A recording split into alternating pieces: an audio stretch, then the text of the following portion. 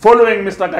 Gachagua's alias Gachieta's reckless statements to Raila Odinga. Let me tell you this, Mr. Gachieta, because that is the best name that I can refer you. There is no any other name that I can refer you to. Mr. Gachieta, Baba is the most respected person in this republic simply because of some of the good deeds and good things that he has done to the Kenyan people. Baba has served in various capacity. Baba has served as member of parliament.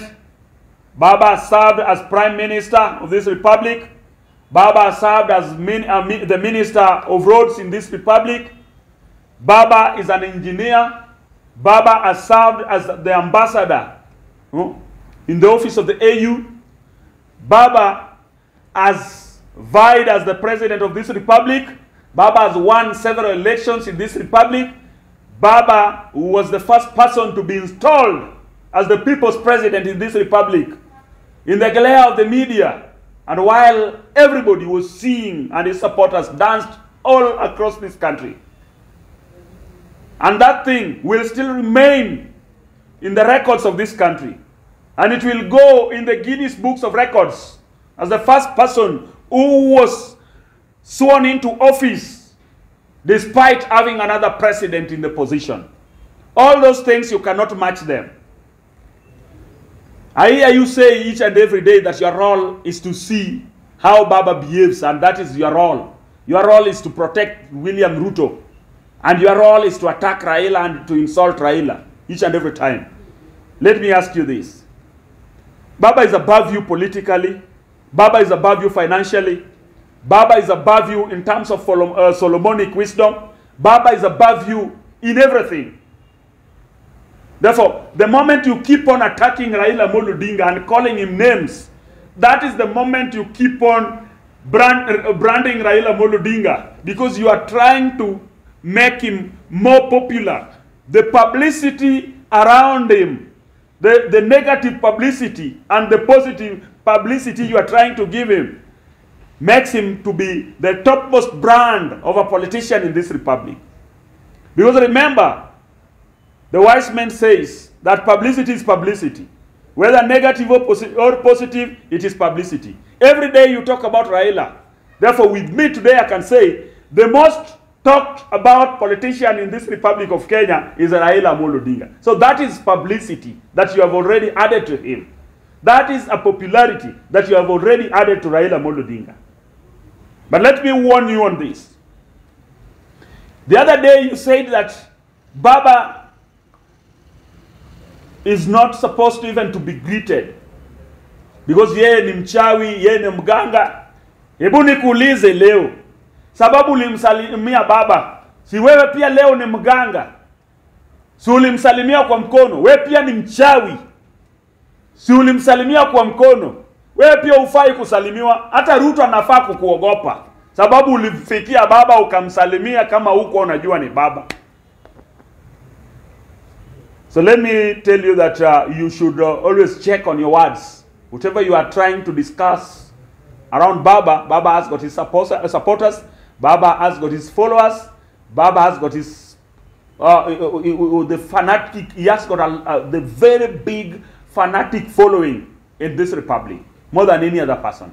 And lastly, about the event around the climate change. I did talk about how Baba came and he was not invited into the meeting, but he forced himself into the room where people were, and he wanted to sit where some heads of states were sitting. So all those stories that you are trying to tell us. Let me ask you this. Was it a security lapse? Because the first thing that I can tell you is that Baba came very well and people saw him coming. He was being driven in his car, and his car stopped at where you are. His security guard, Mr. Ogeta, opened the door, and Baba came out majestically from his car, and you saw him coming, and you went to greet him. You're the first person who went to greet him. Later on, he went to directly from where people were seated. He was received by Musa Faki, who took him inside where he could later on find his seat to sit.